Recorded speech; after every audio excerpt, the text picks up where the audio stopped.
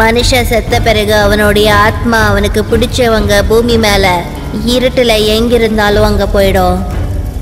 அவங்க பிரச்சனையில் இருந்தா என்ன வேணாலும் பண்ணும் அந்த ஆத்மா.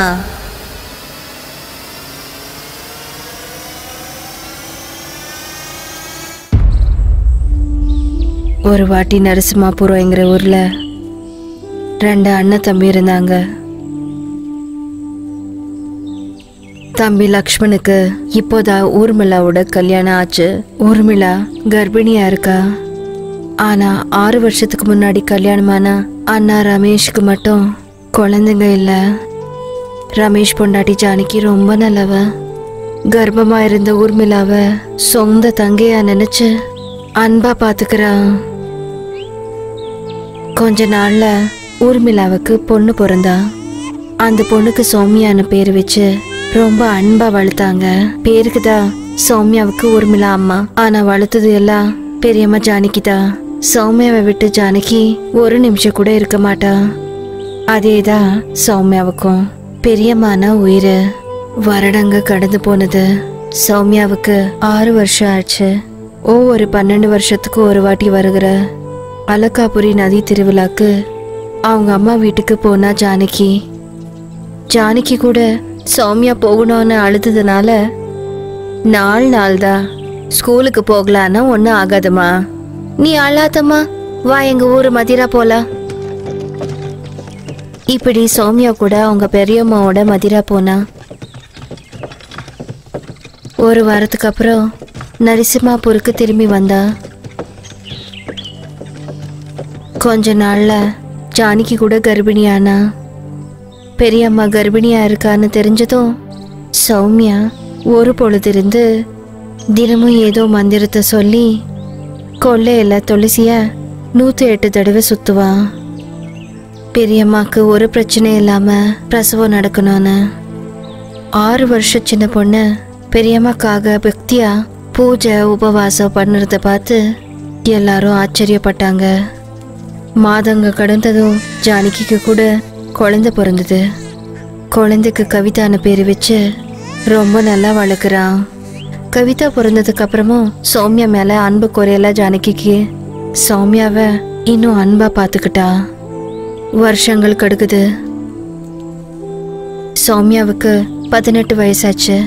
மதிராவில் இருக்கிற ஜானகியோட அண்ணன் பையன் ஹேமசுந்தர் அப்பப்போ நரசிம்மாபுருக்கு வருவான்.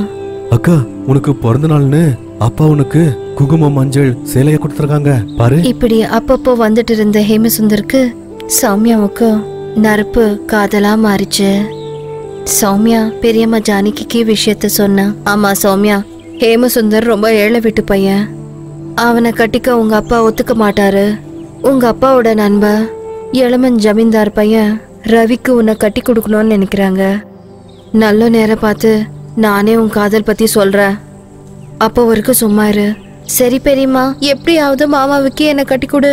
மாமாவை விட்டா வேற யாரையும் கட்டிக்க மாட்டேன் அப்படின்னு சொல்லி கிளம்பிட்டா. இதையெல்லாம் ஒளிஞ்சு கேட்கிறா கவிதா. கவிதா சௌமியாவை விட 7 வயசு சின்னவ. ஆனா சௌமியாவை அக்காவா பார்க்க மாட்டா. சௌமியானா பிடிக்காது கவிதாவுக்கு.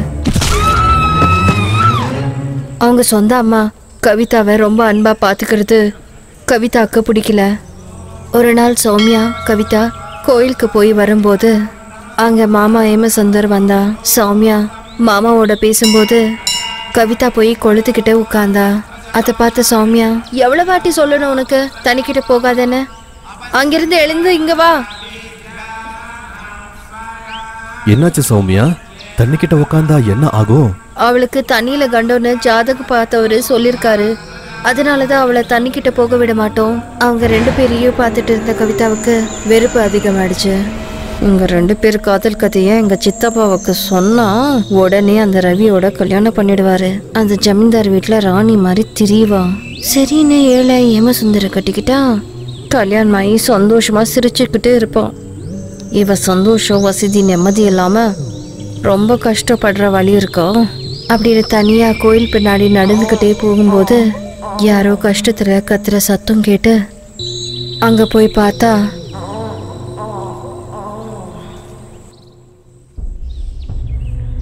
ரொம்ப மெலிசா பசியில கஷ்டப்படுற ஒரு வயசான பாட்டி. அவங்க நிலைமைய பார்த்து அவகிட்ட இருந்த பிரசாதத்தை பாட்டிக்கு கொடுத்தா.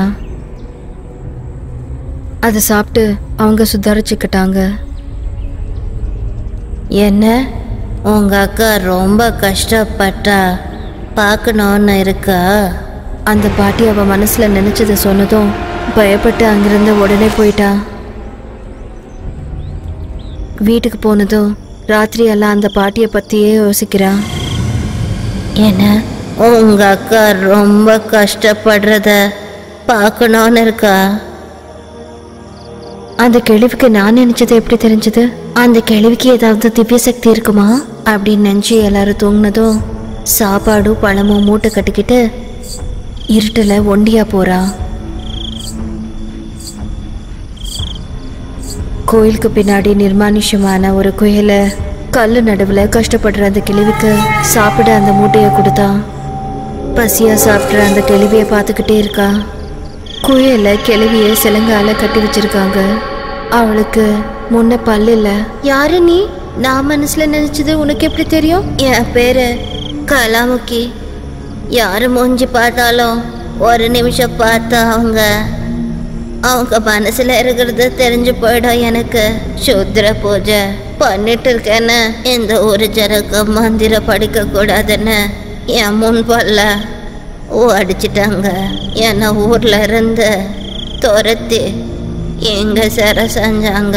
என்னை விடுதலை செய், காட்டுக்குள்ள ஓடி போயிடுற. விடுதலை செய்ற? அதனால எனக்கு என்ன லாபம்? நீ வெறுக்கிற உன்னாட அக்கா, அந்த அக்கா ரொம்ப கஷ்டப்படுற மாதிரி செய்யற. இல்லைன்னா ஒரே வாட்டி சோனிய செஞ்சவளை கொன்னிடுற. அவ செத்தா எனக்கு என்ன வரும்? அவ கஷ்டப்படணும். ஆனா உன்னை எப்படி நம்புறது? அவுத்து விட்டதோ பேச்ச மாத்தினா? நீ உன்னோட வர முடிய கூட. கவிதா அவளுடைய முடியை எடுத்து கேள்விக்கு கொடுத்தா. அத வாயில வச்சுக்கிட்டு மென்னு முழுங்கிட்டா. திரும்பி துப்பினதும் மோதிரம் வந்தது. இந்த மோதிரம் வச்சுக்கோ. அதுவும் உடம்புல இருக்கிற வரைக்கும் நீ தண்ணிக்கு உள்ளயும் கூட பூச்சை வாங்கலாம், உயிரோட இருக்கலாம். எப்படியோ உனக்கு பொறப்பால ஜலகண்டம் இருக்கு இல்லையா? இந்த மோதிரத்தால உனக்கு ஜலகண்டம் போயிடும். போய் பறிச்சு செஞ்சு பாரு. அவளுக்கு ஜலகண்டம் இருக்கிறது கிழவிக்கு எப்படி தெரியும்னு தெரியாம பார்த்துக்கிட்டே நின்னுட்டா கவிதா. அந்த மோதிரத்தை கையில போட்டுக்கிட்டு கோயில்ல இருக்கிற குளத்துக்கு போனா. கிழவியோட மந்திரத்தை பறிச்சு பண்ண தைரியமா தண்ணிக்குள்ள போனா. தண்ணி அடிக்கி போய் உட்கார்ந்தா. எவ்வளவு நேரம் உட்கார்ந்தாலும் ஒண்ணுமே ஆகல. தண்ணிக்குள்ள கூட அவளுக்கு மூச்சு வாங்க முடியுது. கவிதாவுக்கு கிழவி மேல ரொம்ப நம்பிக்கை வந்தது. திரும்பி போய் கல்லால கலாமுக்கியோட சிறைகளை ஒடிச்சு எடுத்தா. அது உன்கிட்ட மாயசக்தி இருக்கு இல்லையா? இந்த சங்கிலியை ஒடிக்க முடியலையா? அது சாதாரண சங்கிலி கிடையாது, வேதாள மந்திர பண்ண சங்கிலிங்க. அதை என் கையால தொட முடியாது. அத மேல மந்திரம் வேலை செய்யாது. என்ன சர செஞ்சது சாதாரண மந்திரவாதி அல்ல, மந்திர பாட்டி. சரி விடு, அந்த சௌமியா ஒளிஞ்சு போகணும். என்னதான் எல்லாரும் நல்லா பாத்துக்கிட்டு ராணி மாதிரி பாத்துக்கணும். அதுக்கு ஒரு வழி சொல்லு.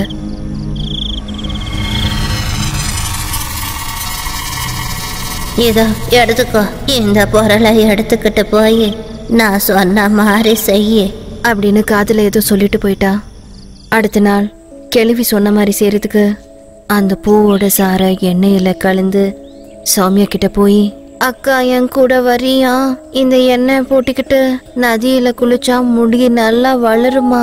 சரி வா, நான் நதியில குளிக்கிற, நீ கரையில உட்காந்து மக்கால தண்ணி ஊத்துக்கோ. 2 பேரும் நதியில குளிக்க போனாங்க. சௌமியா தண்ணிக்குள்ள இறங்கி குளிக்கிறா. கவிதா கரையில உட்காந்துருக்கா. இந்த பூவோட சாரை தலைக்கு பூசி 3 வாட்டி நதியெல்லாம் முழுங்கினதோ உங்க அக்கா எல்லாத்தையும் மறந்து போவா. அவ பேர கூட மறுத்து போய் எங்கேயாவது போயிடுவா. நீ சந்தோஷமா இருக்கலாம். பாவம், இதெல்லாம் புரியாத சௌமியா தங்க கொடுத்த எண்ணெய தலைக்கு பூசி நதியில குளிக்கிறா. 3 வாட்டி முழுங்கினதும் நினைவு தப்பி தண்ணிக்குள்ள விழுந்துட்டான்.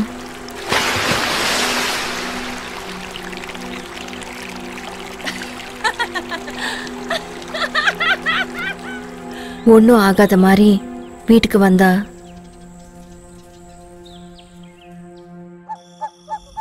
இருட்டாயி கூட சௌமியா வீட்டுக்கு வராததுனால எல்லாரும் ஊருக்குள்ள தேடுறாங்க. ஜானிக்கு தெரிஞ்சவங்க வீட்டுக்கெல்லாம் போய் சௌமியா பத்தி விசாரிச்சா. ஆனா சௌமியா எங்கேயும் இல்லை. கடைசியில சௌமியாவோட துணி நகைங்க ஊருக்கு வெளியே நதியில கடிச்சதும் எல்லாரும் நதிக்கு குளிக்க போய் தண்ணியில அடிச்சிட்டு போயிட்டான்னு நினைச்சாங்க. சௌமியா செத்தான்னு நினைச்சு பெரியம்மா கவலையில நோயில விழுந்தாங்க. இனி வீட்டுல அவ்வளவுதான் ராணி மாதிரி பாத்துப்பாங்கன்னு ரொம்ப சந்தோஷப்பட்டா கவிதா.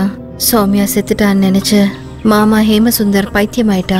சௌமியா நதியில அடிச்சுக்கிட்டு போய் நினைவில்லாம காட்டுல கரையோரமா இருக்கா. அதே வழியில போயிட்டு இருந்த ரமா தாமு கண்ணுல பட்டா. அவங்க சௌமியாவை அவங்க ஊரு கரையிலிக்கு கூட்டிட்டு வந்தாங்க. சௌமியாவுக்கு ஒண்ணுமே நினைவில்ல. எதை கேட்டாலும் ஏதோ ஒரு மாதிரி பாக்குறா. இந்த பொண்ணுக்கு அவ பேரை கூட தெரியலையா? எதுக்கு வேணுங்க? கூட்டிட்டு போய் நாட்டாமா கிட்ட விடுங்க. ஷோ, நீ இரு, சாப்பாடு போட்டு வேலைக்காரியா வச்சுக்கோ. அப்புறம் நம்ம பொண்ணு ரூபாவுக்கு கொஞ்சம் துணையா இருக்கும். ரமா தாமுவுக்கு ரொம்ப நாளைக்கு ஒரு பொண்ணு பிறந்தாலும் குருபி ரூபா உடம்பு பூரா கட்டி கட்டியா கூணு விழுந்து ஒரு கண்ணை மூடிக்கிட்டு பார்க்க ரொம்ப பயங்கரமா இருப்பா. ரூபா பிறந்தப்புல இருந்து ஒரு அறைக்குள்ள வச்சு வளர்க்குறாங்க. ஊர்ல யாருக்கும் ரூபா எப்படி இருக்கான்னு தெரியாது. ரூபாவை வெளியே விட மாட்டாங்க. ரூபா பத்தி கேட்டிருப்பாங்க. ஊர் ஜனங்க சொந்தக்காரங்க யாரும் அவளை பார்த்ததே இல்லை. எப்படியாவது அவங்க பொண்ண சாதாரண பொண்ணா மாத்தணும்னு ரமாதாமு பண்ணாத முயற்சியே இல்லை. ஆனா பொண்ணு ரூபம் மாறவே இல்லை. இது இப்படி இருக்கும்போது நரசிம்மாப்பூர்ல இருந்து தப்பிச்ச கலாவதிக்காக ஊரெல்லாம் தண்டோரா போடுறாங்க. சூனியக்காரி கலாமுக்கி தப்பிச்சு ஊரை விட்டு ஓடி போயிருக்கா. உஷாரம்மா உஷார், அவ ரொம்ப ஆபத்தான ஒரு சூனியக்காரி. அவளை யாருமே நீங்க சேர்த்துக்காதீங்க. கலாமுக்கிக்கு இடத்த கொடுத்தா அவங்களுக்கு தண்டனை கிடைக்கும். ஊர் நாட்டமா அனுப்பினவங்க மந்திரிச்ச சங்கிலியை எடுத்துக்கிட்டு காடெல்லாம் கலாவதிக்காக தேடுறாங்க. வாயில பல்லு இல்லாம மந்திரம் படிக்க முடியாம பாதி சக்தி போயிடுச்சு கலாவதிக்கு. காட்டுல இருந்தா அவங்களுக்கு கிடைச்சிடுவேன்னு இருட்டானதோ காட்டை விட்டு போய் வேற ஊருக்கு ஓடி போயிட்டா. அங்க ஜானகி ஆரோக்கியம் ரொம்ப கெட்டு போச்சு. வைத்தியரு அவங்க பொழிக்கிறது கஷ்டம்னு சொல்லிட்டாரு. சௌமியா இல்லாததுனால எல்லாரும் கவலையா இருக்காங்க. இதெல்லாம் பார்த்து கவிதா கூட கவலைப்படுறா. நான் தப்பு பண்ணேன்னு நினைக்கிறேன். தேவையில்லாம அக்கா உயிரோட விளையாடிட்ட. இப்போ அக்கா உயிரோட இருக்காளோ இல்லவோ. அங்க சௌமியாவை ரகசியமா ரூபாக்கு துணையா அறையில வச்சு 3 வேளை சாப்பாடு கொடுத்து வீட்டு வேலையெல்லாம் செஞ்சுக்கிறாங்க தாமு. அங்க ஒரு ராத்திரி அவங்க கொள்ளையில சத்தம் கேட்டு, யாருது அங்க என்ன பண்றீங்க?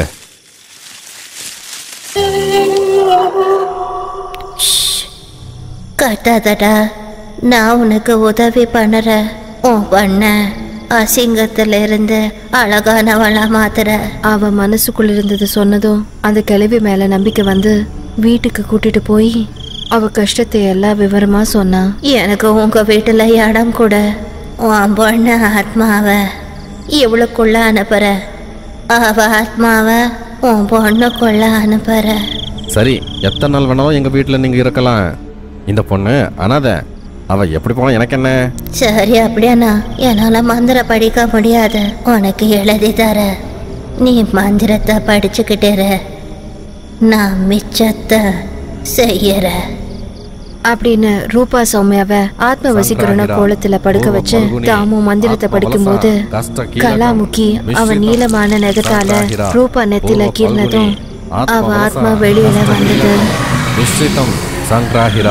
பூர்வ பல்குனி சௌமியா நெத்தில கீர்னதும் அவளுக்குள்ள இருந்தும் ஆத்மா வெளியில வந்தது. பல்குனி ஆத்ம வலசா கஷ்ட கீலகம் சங்கிராஹிரா. பூர்வ பல்குனி ஆத்ம வலசா கஷ்ட கீலகம் மிஸ்ரிதம்.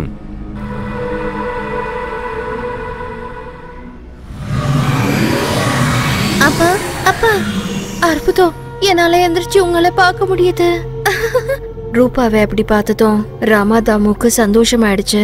இனி இந்த அசிங்கத்தோட எங்களுக்கு என்ன வேலை? ஆமா, அவளை பார்த்தாலே அரவரப்பா இருக்கு. வெளியே அனுப்புப்பா. இருக்க சொல்லுங்க, என் சக்தியை திரும்பி சம்பாதிக்க.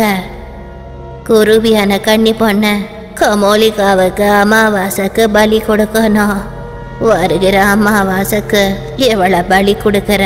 அப்படி குரூபியா இருந்த சௌமியாவை அறையில வச்சாங்க. அங்க ஜானகி இறந்துட்டாங்க. எல்லாரும் அலறாங்க. அவ செஞ்ச தப்ப யாருக்கும் சொல்ல முடியாம கவிதா உள்ளேயே வருத்தப்படுறா. இருட்டானதும் சமாதியில இருந்து ஜானகி ஆத்மா வெளியே வந்து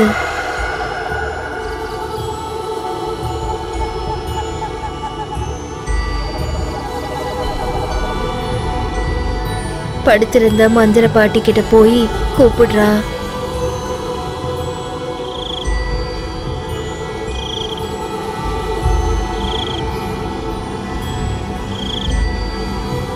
பாட்டி, நான் ஜானகி வந்திருக்கேன், எனக்கு உதவி பண்ணுங்க. என் பொண்ணு பிரச்சனையில இருக்கா. ஆத்மா கூப்பிட்டதும் மெழுக்கு வந்து எந்திரிச்சாங்க மந்திர பாட்டி. ஜானகி, அப்பவே சொன்ன உன் ஆயுசு குறைஞ்சிடும் வேணான்னு. ஆனாலும் நீ கேட்கல. பாட்டி, நான் செத்தது எனக்கு கவலை இல்லை.